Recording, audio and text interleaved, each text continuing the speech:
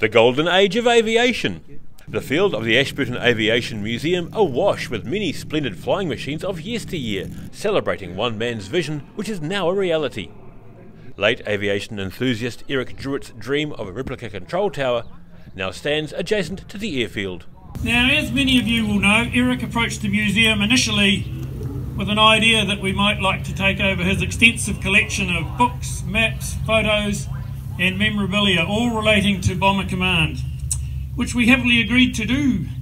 And from that start grew this amazing idea that we should construct a replica tower on the field as Eric's legacy.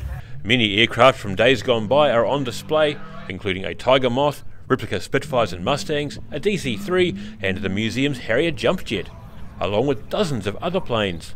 Owen Moore says the tower project is a huge event for the organisation, and getting it built in the first place was a serious challenge. Building a tower is a huge undertaking, and to even think we could get it off the ground was a great achievement, which involved a number of people. One of our founding members, Mr. Jim Chivers, had always been keen on building something on the field that showed how the airfield was when it was an operational field. Eric Druitt's descendants cut the ribbon to declare the tower open before people clambered up its steps to see the displays on the second story.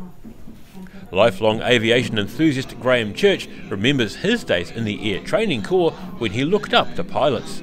It all sounded quite exciting, and the ATC boys got invited out to come and help.